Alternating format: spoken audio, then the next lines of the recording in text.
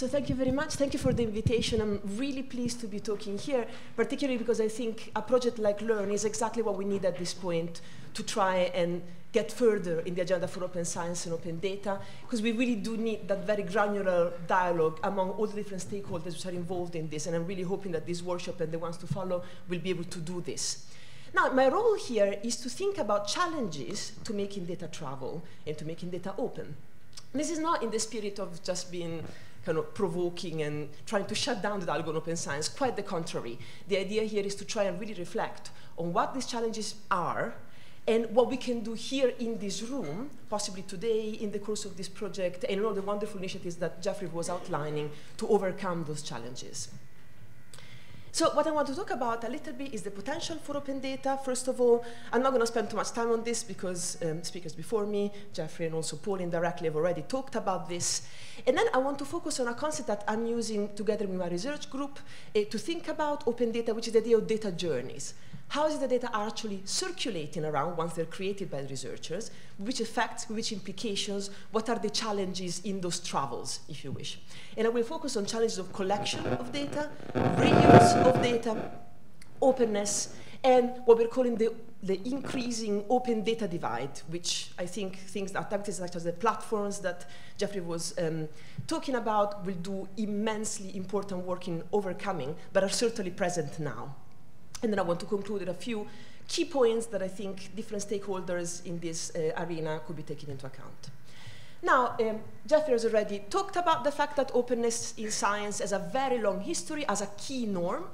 And this is because public scrutiny, the idea of transparency, and the reproducibility of results have defined what science is to a large extent, how it works, and, very importantly, what actually gets counted as a research output.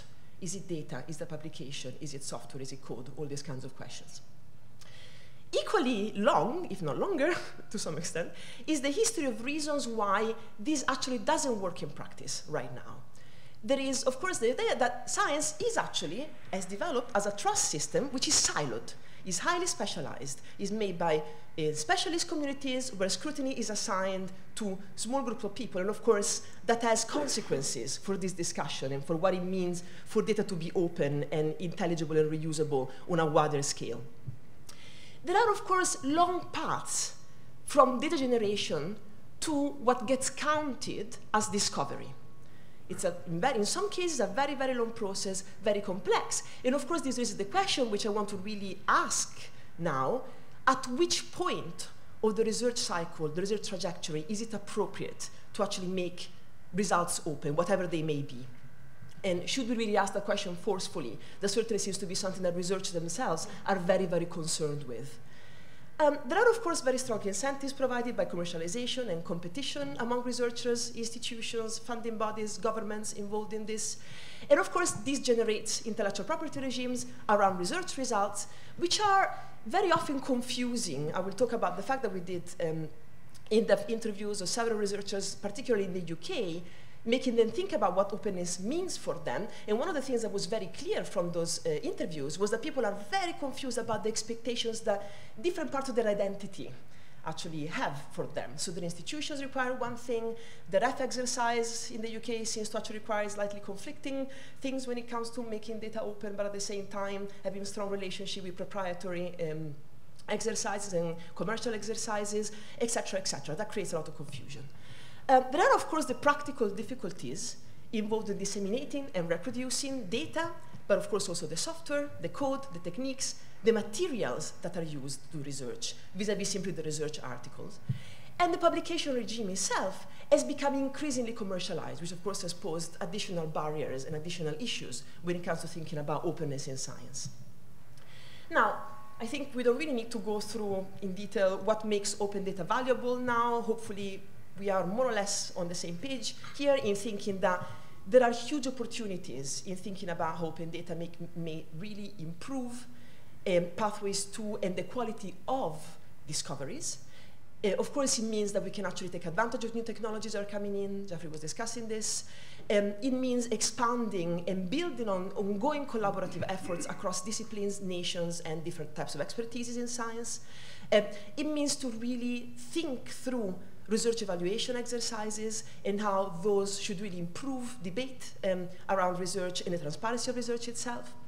It means thinking about valuing research components appropriately and valuing not just research papers or particular claims coming out of science, but also all the other components that go into actually producing knowledge. Of course, there's the issue of fighting fraud, the low quality and duplication of efforts, and very strong issues around the legitimacy of science, public trust in science, public engagement, understanding, and participation. So open data, I view as really a platform to debate very wide issues. What counts as science? You know, what are scientific infrastructures? How should they be organized? What counts as scientific governance? And how results should be credited and disseminated. In fact, I would think that we cannot really think about open data and the management of data without addressing those much broader issues. Now, what we're really focusing on in the research I'm doing with my group in Exeter is the idea that making data open, very practically, actually means making data mobile and making them useful across different research styles, across different contexts, different research situations, and actually facing different potential uses. And there are major challenges to realizing that potential. So what we are really focusing on in this research is the conditions under which the potential of data as evidence for scientific claims can be realized sustainably and in the long term. So to do this, as I said, we're researching this idea of data journeys, which really means investigating in detail the conceptual, the material, and the institutional labor which is involved in making data travel from sites of production to various sites of reuse. In particular, we're focusing on the use of digital data infrastructures. This is because they provide a wonderful window to really explore how data move around, what is needed to make data move better, and to integrate data across a very wide variety of sources and different perspectives. So what we're really focusing on are situations in which people are, we're collaborating with a lot of database developers and curators, but also we're looking at situations in which those data actually get reused, picked up, like both in developed and in developing countries. So we have ongoing studies of data reuse situations in the UK, in the USA, actually in parts of in the rest of continental Europe too, in Kenya and in South Africa. The methods we're using is to really try and focus on the qualitative parts of those journeys. So of course you can do a lot with actually mining quantitatively here, and this has been done, and this is absolutely essential. At the same time, what's really important is actually also to get a view on what are the qualitative shifts that one needs to make to really make data travel. And this is what we're doing. So my background is in philosophy of science, and we're using a lot of work also from the history of science and the social studies of science to do this work. And the idea here is to really try and contextualize situations of data travel so we can understand why in certain disciplines historically people have developed a certain kind of research culture, a certain attitude to what it means to have a certain output disseminated, who they're sharing it with, and for which purposes. And we can then inject that into a reading of what's going on in this domain. So we're using archival research to do this. We do a lot of ethnographies and interviews, very in-depth interviews with researchers and curators on attitudes to openness, curation practices, and practices of reuse. And actually, we collaborate with a lot of different scientific groups in kind of helping them to improve their practices in this way, but generally trying to open a dialogue around what this may mean. Also, this kind of research leads to a lot of policy involvement, and right now I think a couple of the things I'm involved in which are worth signaling to this group is I'm leading the Open Science Working Group for the Global Young Academy, which is basically bringing together 200 scientists between 30 and 40, which are at the cutting edge of their different fields in each respective country. We have representatives in over every country, and we cover pretty much every discipline in research, including the social sciences and humanities. And we just now are putting together a report on a survey, constructed on a survey we made on what are the conditions for researchers to access software, research software that is absolutely crucial to then analyze data and produce results across different countries. We focus particularly on Nigeria, Ghana, and Bangladesh because we wanted to try and understand what the conditions for that kind of access are in those countries, and the results are really thought-provoking. I'll mention them in a little while.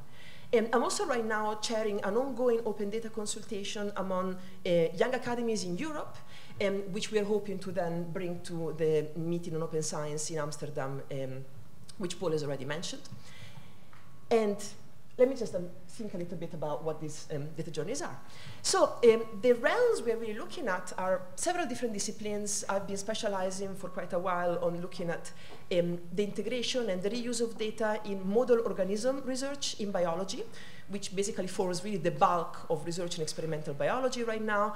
The issue here is to try and bring together data that concern different aspects of the same organism, or what is stipulated to be the same organism. So the big issue there is really interdisciplinary collaboration among biologists, which is a notoriously highly fragmented, highly pluralistic community with lots of different research cultures around. And we're also working on plant science, where one of the big challenges now is bringing together environmental, phenotypic, and different types of omics data. Biomedicine, of course, when there's a challenge, we're bringing together clinical data, crowdsourced data, and biological data or relevance. Oceanography, where we have a much broader emphasis on lots of different data coming in and having to be integrated, and then lots of other areas of science which we're looking at in less detail, but still kind of trying to do this really through case studies. And the parameters for comparison in this work are looking really at the subject matter. What are people really trying to study? Are these complex objects? Are they simplified model? What is the nature of the phenomenon you're looking at? And how does that impact the type of data that you want to create and how you want to treat them? The source of the data, of course, and this is also a question of discipline and field and research ethos around that. The production mode of the data, whether this actually tends to be centralized or very highly dispersed, whether it is highly automated or system-specific.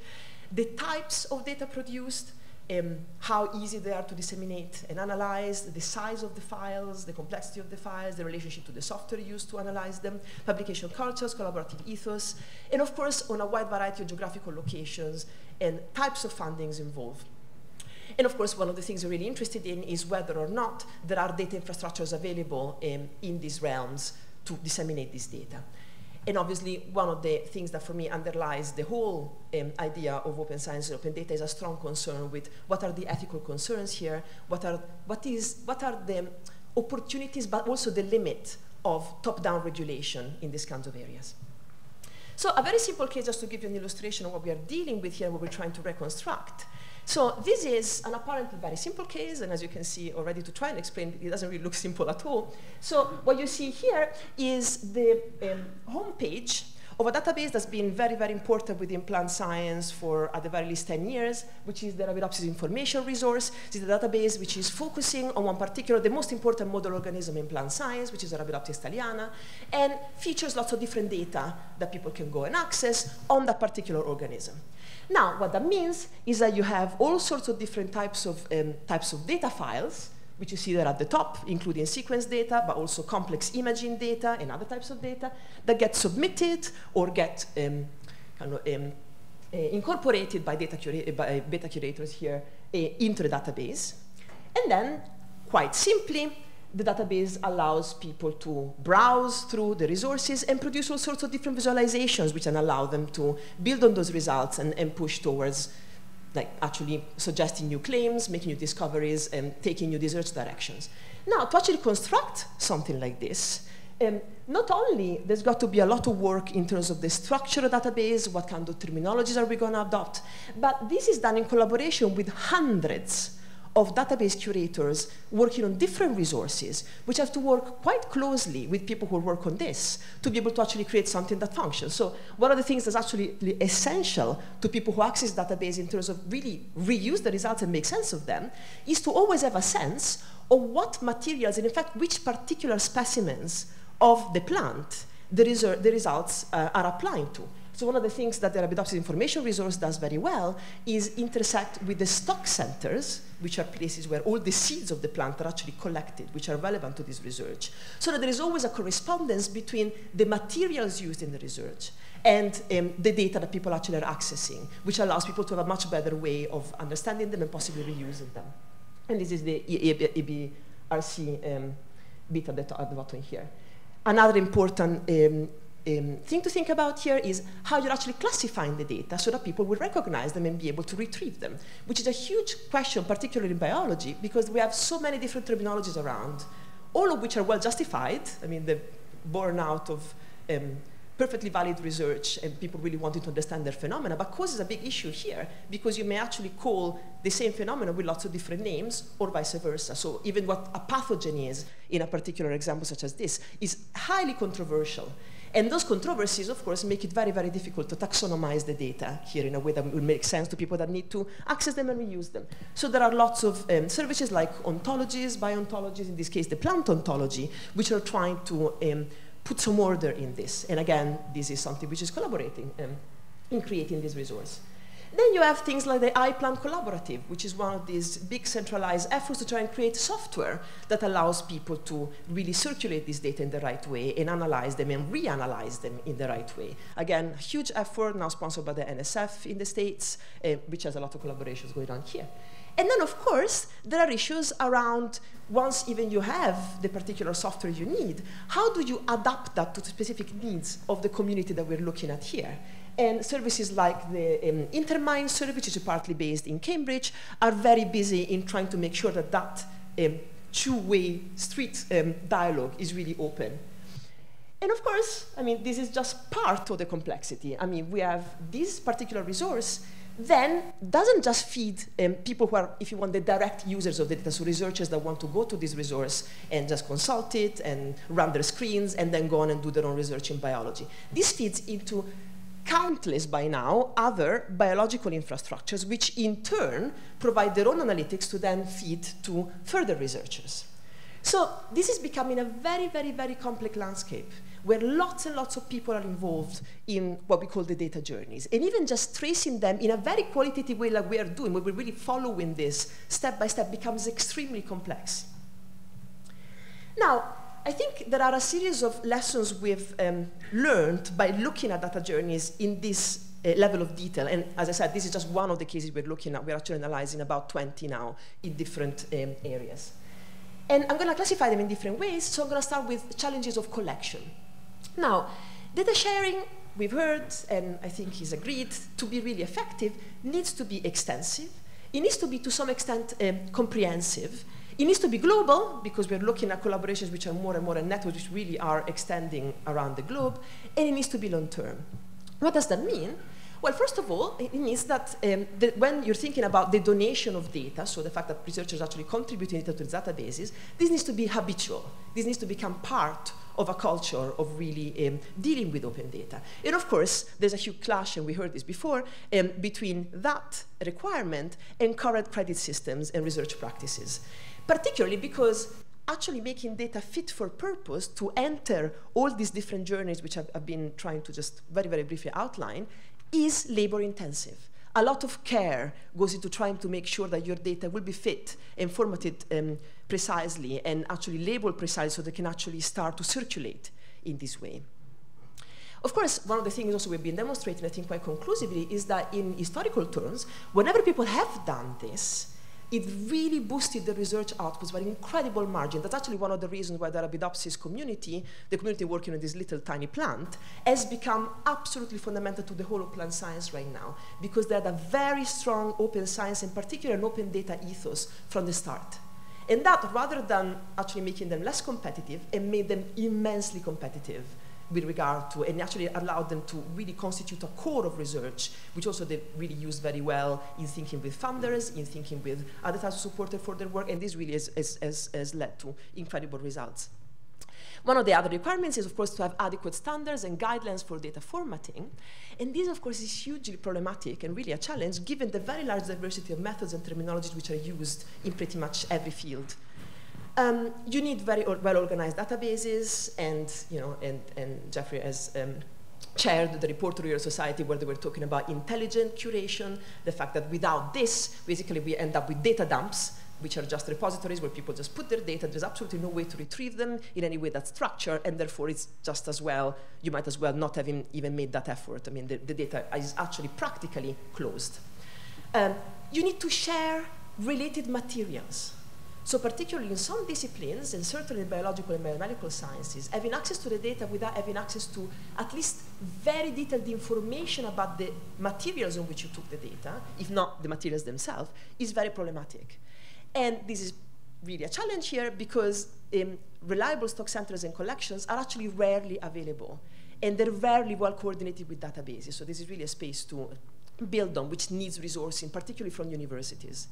Data types are, of course, highly diverse, and the danger at this point in time is that all the emphasis in data sharing is going on data which are very easy qualitative measures, numerical measures that can be very easily digitalized and shared, but files such as, data types such as imaging data, which in biology particularly, but also in biomedicine, also in neuroscience, are very important types of data, are really problematic in this space because these are very heavy, very difficult to automate their reading and their curation, and they present different kinds of problems, and this doesn't tend to be confronted up front at this point. And of course, there are problems in terms of committing to actually sustain data infrastructures beyond the short term. The problem really is to find a business model to do this, and there's a lot of work right now, which Paul was mentioning, Jeffrey was mentioning, in thinking about how to do this, but this is by no means a closed discussion, and I think this group would have a lot of input in exactly this.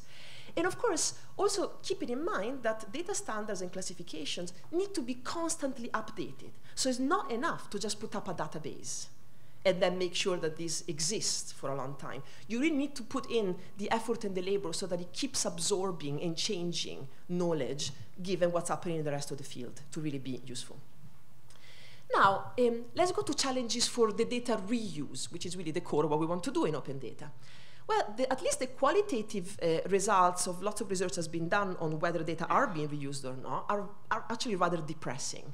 There seems to be very limited reuse of data. And why is this? Well, I think there's lots of different reasons. I'm going to touch on some of them.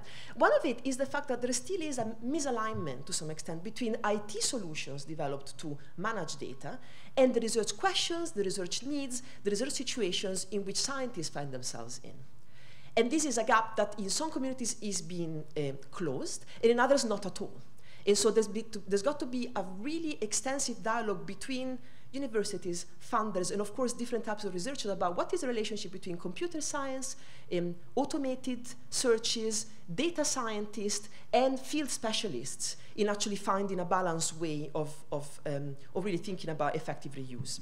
And of course, there's lots of problems with the access to related software. One of the things we found in this survey that we launched on access to global to software around the world is that actually the levels of access of researchers to appropriate, even quite basic proprietary software for some of the main applications in their own field was incredibly limited, which of course creates all sorts of problems when it comes to open data. I mean, if I'm sitting in Nigeria and I don't have absolutely any access to the kind of software which I need to start to analyze my data, or maybe I have a very old version of that software, I'm going to be much more reluctant to share my data because I'm going to think, well, actually, they need much more time to analyze them. I'm not entirely sure that people will be happy with what I do, et cetera, et cetera. So these things need to be addressed.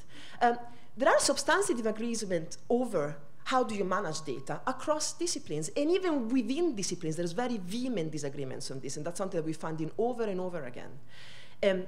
Because of the diversity of the methods, the terminology, the standards involved in data production and interpretation. And of course, I think one of the things that's most interesting that comes out of the research, at least for me as a philosopher, is people really disagree on what counts as data in the first place.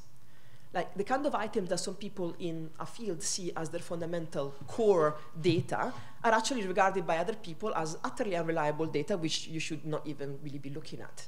And one of the cases for me that was really surprising was the case of microarray data in biology, which are in many ways regarded as a standard for a wonderfully standardized, perfectly curated type of data. But in fact, a lot of people in basic biology are still very, very skeptical that those data can be in any way replicated and certainly relied upon across different labs.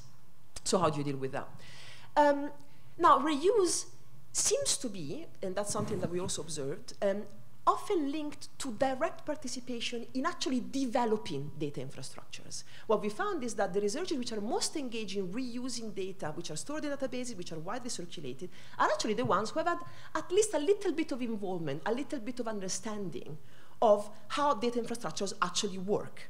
People who only access them as users without ever having engaged with the infrastructures themselves, with some of their curators, are actually much less likely to really work on them, and in fact, to contribute to open data efforts in the first place. So again, what does that mean in terms of encouraging open data management in universities?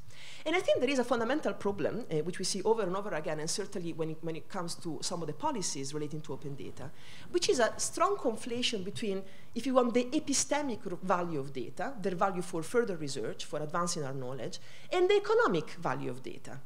So there's a sense in which many governments seem to, of course, want to capitalize on past investments on data creation. Certainly the Human Genome Project is a very, very good case in point. But that actually can be a problem. That can actually generate some conservatism in how we think about which data to store, what to prioritize in terms of, what we learn to manage first, if you wish. So the problem here is to be very careful about avoiding the idea of building on old data just because they were costly to produce in the first place 10 years ago, but actually building on data because we want to pursue new questions, in a sense, independently of which data are available. So now, in terms of challenges of openness per se, one of the things that we found, and that's already been mentioned, I thought was very interesting, is the fact that there was a lot of semantic ambiguity among our respondents and our informants about what they really mean by openness. So that seems to be meaning very different things to different people, even within the same discipline. And in fact, we've done a study looking only at system biology practitioners thinking about openness. We found absolutely, I don't think any one respondent had more or less the same understanding of openness. They were all pretty different. So people think about it sometimes as just being free of something, so free of a license, free of ownership, whatever that may mean. People actually, some other people associate it with actually being under a license. So something is open if it is under a CC BY license, for instance. Some people are conceptualizing open as a common good, like something you can actually all share and you should all share.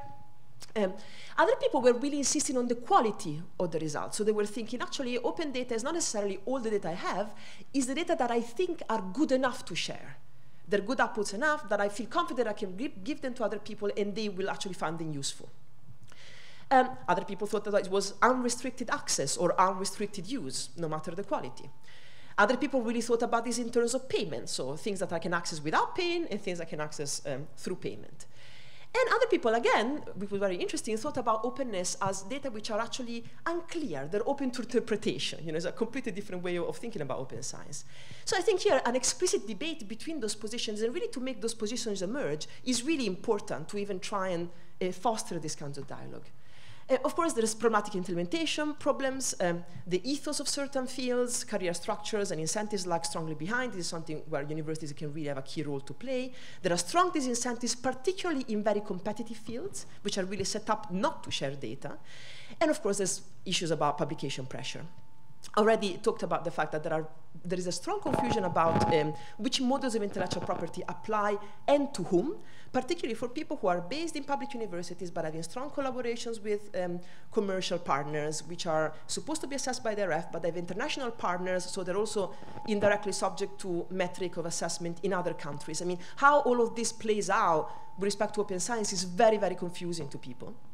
There are, of course, social and ethical concerns here, and data both in terms of actually being, in some cases, actually the property of individuals, like biomedical data. This is data that, supposedly is actually your data, applies to you personally, but also people who actually invest years in creating data, and so really regard them as having, as basically a personal property of some sort. And there is a confusion around open data policies and what is the relation between open data policies and metrics of excellence and impact. Particularly in the UK, people really thought that the metrics of excellence and metrics of impact within the REF were potentially in tension when thinking about open data, because the question was, okay, if I want to have and document impact, I may actually be encouraged to enter into collaborations where data become proprietary, but at the same time, there is this strong requirement that I should keep my data open. How do I deal with this? Now, very quickly on the open data divide.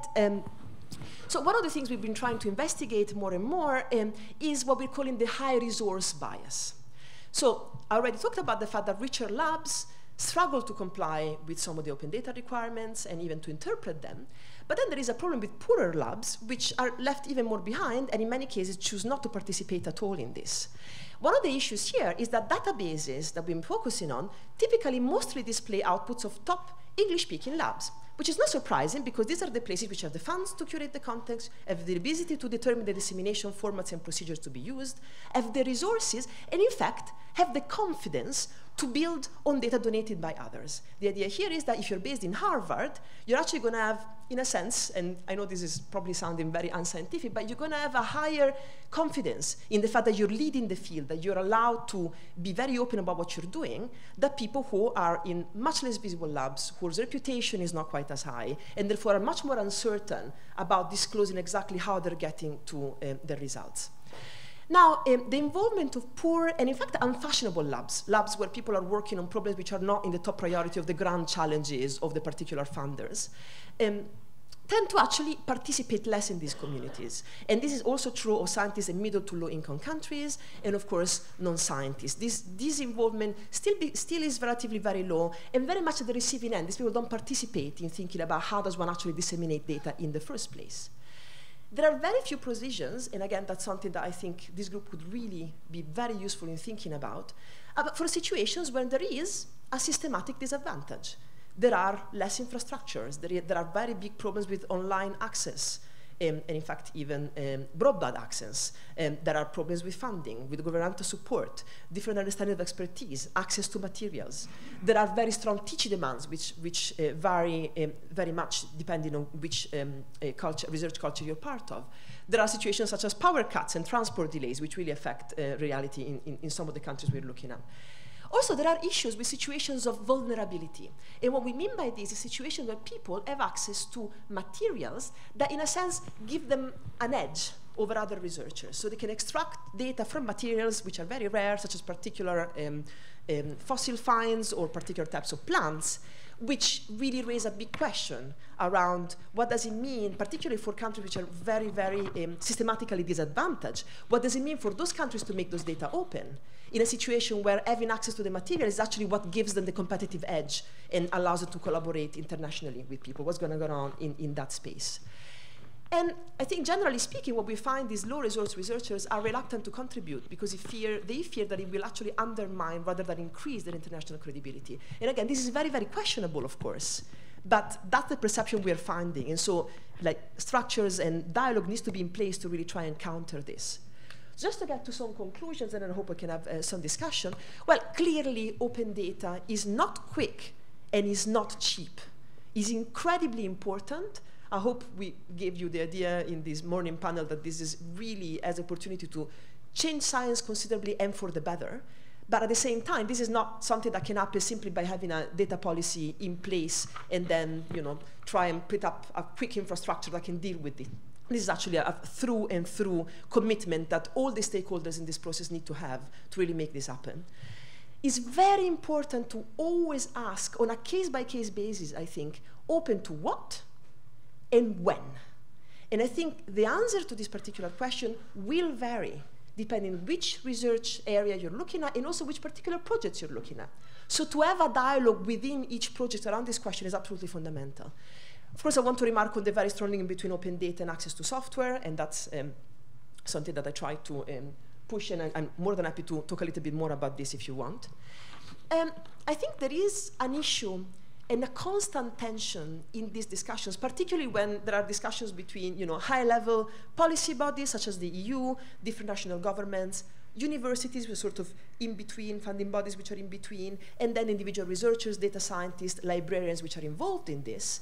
And that's the fact that on one end, one of the arguments to try and motivate this is actually to try and estimate the prospective value of the data. And this is really also in economic terms, in social terms, in political terms. Right? And the idea here is, well, we can actually project the fact that if we make data open, then we may have X, Y, Z returns. Now, of course, we need those sorts of arguments in place. At the same time, there is a fundamental issue about open data in general, which is that what we're really trying to do here is to preserve the open-endedness of data interpretation. I think fundamentally that's what open science is all about, and particularly that's what open data is all about. The whole point here is trying to circulate those data, open it to others, is that others can come in and see them in a different light from you and maybe obtain different results or combine it with different data sources and actually start a whole new research program. So I think it's, this, the typical philosophical addiction, in my field, is always to look at the Oxford English Dictionary for some of these things, at least for some indications, in other dictionaries, of course, not just in English. And one of the things that becomes clear is among the very many meanings of openness, there is the idea that is free and free of. There's the idea that openness means accessible, exposed, unrestricted. There's the idea that it means available, reusable on a large scale. And there is the idea that it means flexible, unpredictable, uncertain, unsettled, all of these kinds of things. And I think what's interesting for me is that policy discourse, and quite often also scientific discourse at the level of universities, tends to focus on the first three of these. It tends to focus on the fact that we have to think about how to make data free of X, Y, Z restrictions, and make them accessible, of course, and how to make it reusable. And of course, as I stressed in my talk, these are all very, very, very important concerns. But the idea also always emphasizing the fact that ultimately we are doing all of this to maintain that flexibility, that unpredictability, which is so fundamental to science as a scientific endeavor, and to the prospective value of this. And that there is a limit to how much you can really estimate that prospective value. That is also very important to keep in mind. And in fact, also in policy discussion is important to keep in mind. Now, just very quickly on step forwards, I think, as I said, this is really like overarching exercise. There are responsibilities for every stakeholder here, and I think the roadmap did a wonderful job in outlining this and really starting a dialogue on what the different accountabilities and responsibilities are here. Just the points I want to raise in the end are, first of all, that current data collections are very limited in scope, and they're difficult to reuse by outsiders. There are wonderful engagement opportunities out there and wonderful projects which are trying to change this, and Elixir, which Jeffrey has already talked about, is one of them, where people are really starting to think critically about how does one change this, how does one think much more globally and internationally about how does one construct this. But the fact is we are still very much at the starting point of this curve. And I think very careful consideration needs to be given to what is disseminated, why it is disseminated, how, and with which priority and timeline. So what I mean here is I don't disagree with the idea that actually as a bottom line, all data should be open. What I'm very aware of, however, is that this is actually not really the case. And in fact, there are choices being made at all points in this process about which data actually get released first. Who gives priority to what? In which fields are we going to invest more money so that we make sure that they have the proper infrastructures to then make data reusable? Now, making those choices is really important, and I think it's very important that these are choices, not just something that comes out serendipitously of the fact that there happens to be some money here and there happens to be so interesting people there, etc. I mean, it's just important to see this because in many cases what we are seeing is that the areas in which these things are working best, it's an historical result of lots of different components, but at no point there's been any concerted effort to really think through, okay, now we are a community of biologists dealing with lots of different data. I mean, are we really going to invest most of our resources in thinking about how to exchange sequencing data? I mean, should we want to maybe start to prioritize other types of data? I mean, having that dialogue is really, really important. Elixir is certainly facilitating this, but I think it's important in every field. There's a very strong need to promote, I think, data curation as something which really is part of research. Is not an add-on, is not just a service, but in fact is really part of what people are doing in creating discoveries. And this is important because in most of the cases we're looking at, people who are involved in data curation and data mining and databases are actually experts in the field. That's where it works the best, because they really do understand data they're looking at, they do understand their prospective uses, and they're putting that knowledge at work when creating those very, very complex infrastructures that I showed you very briefly. And I think it's very, very important to keep cultivating a critical discussion about what counts as data, what counts as openness in each research community, in each center, in each project. And this really needs to take account of very specific ethical, legal, and political concerns that will be different from different areas. And I think universities have an absolutely fundamental role to play here, to really open those avenues, make it possible for people to come together and actually start to interrogate these issues. Our experience has been whenever we engage with researchers on these materials, at the beginning of that conversation, they hadn't really thought about it much. By the end of that conversation, they were thinking, actually, this is really fascinating. I want to talk about it with my colleagues. So I think the will is there. Is actually having the opportunity and the venues that is lacking still. And I think that's really where there's a crucial role also for learned societies and funders in trying and inform people about this. And just the last thing I want to stress quickly is, and I guess you will see why I'm saying this, given what I've said before, is being a bit careful sometimes with talking about data openness as data sharing. That's the ideal. We would like to think that we're actually sharing data, and there is a very strong set of associations with the term. I mean, that we have some reciprocity. We give you data, somebody else will give us data. There's going to be, it's sharing in that sense. We'll contribute to the common good. But actually, it suggests all of this, but it doesn't really entail it. And in fact, right now, what we're seeing is a situation where there's actually few data donors in each community, which are doing the bulk of the work of trying to put out some data, and the rest of the people are really not reciprocating in any obvious way. And that issue becomes even more broad when one thinks internationally and between countries with different levels of infrastructure. So that's something that really, I think, should be thought about. I'll leave it there. Thank you very much.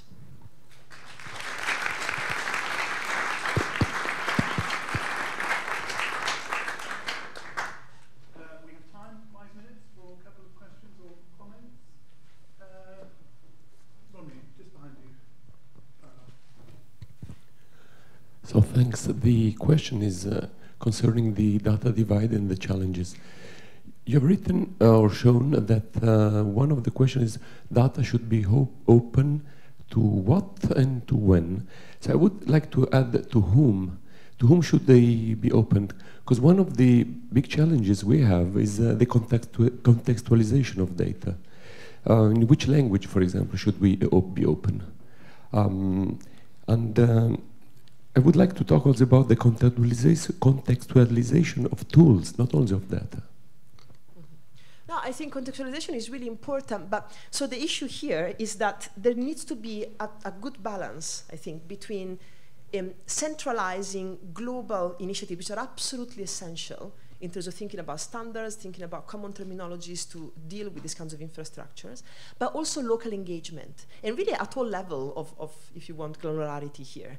So I think there are dangers both in doing what is happening actually in a lot of biology right now, which is almost every project in biology is very happy to put together data management plans as now stipulated by some of the research funders, create those data management plans, they create a little database for their own project, they may even make it open, but there's no engagement with actually trying to connect with existing infrastructures, with existing standards, and of course that means that those data eventually actually die and they're not connected to the broader web of what's actually happening. At the same time, there are problems with having centralized top-down initiatives which decide if you want too much about what terminology should be used, what framework should be used, which structure should be used, without consulting appropriately with researchers. And we've seen lots of failures of this. I mean, one of the very notable cases is this thing which was called CA-BIG, which was a giant cancer database in the States, which took many, many years to develop. Millions of dollars went into this. Lots of very intelligent, wonderful people were involved in creating this.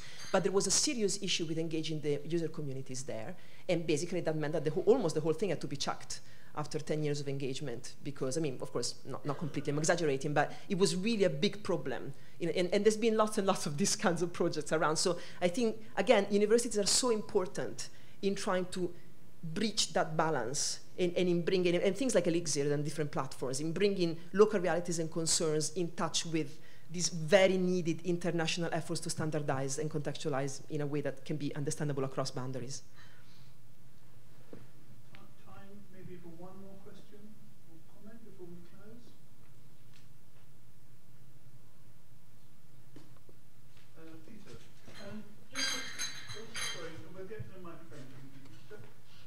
Just to say that the word open is critical here. It's badly misused. In academia, it's been open-washed to mean anything you like, just as Healthy has and so on. And particularly the publishers have owned it, and they use it to mean whatever they want.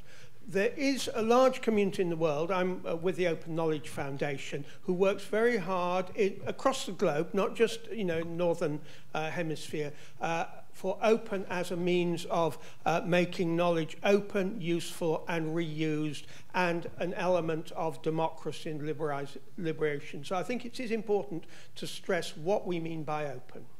I absolutely agree, and I absolutely love the way in which the Open Knowledge Foundation is addressing this. I mean, I've been collaborating also with them, and I think they're wonderful.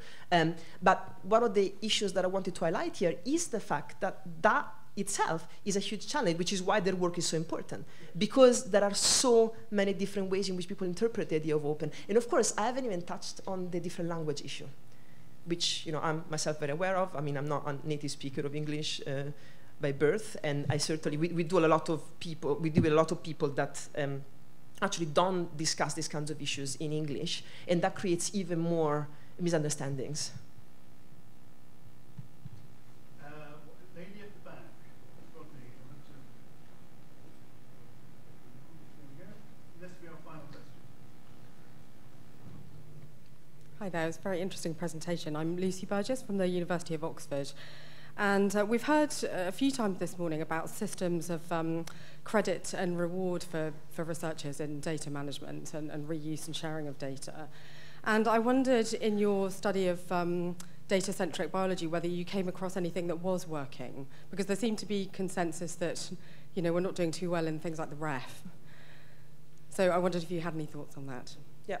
No, I think, well, it's hard to condense recommendations for the ref right now, but I guess, first of all, there is really a conflict, like I think potentially, at least in the perception of the categories for excellence and the categories for impact, which really needs to be addressed, because it's not clear at all to researchers what's going on in there, and I think with good reason, actually, that it really is pulling in different directions when it comes to open science.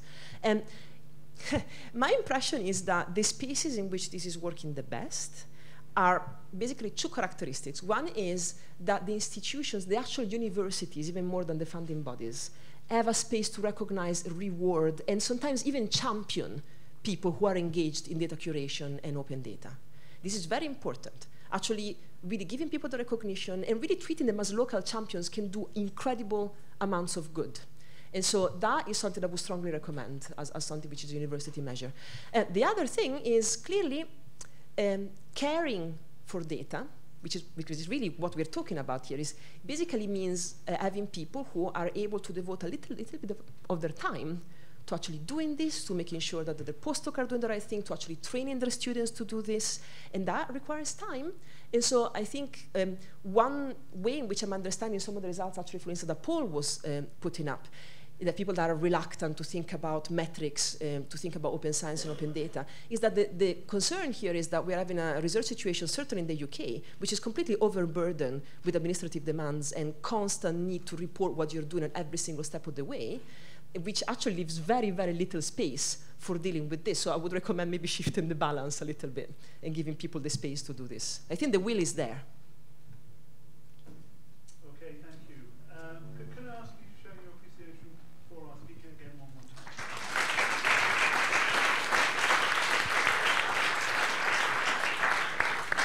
A couple of domestic announcements before we break for lunch. Lunch will be served in the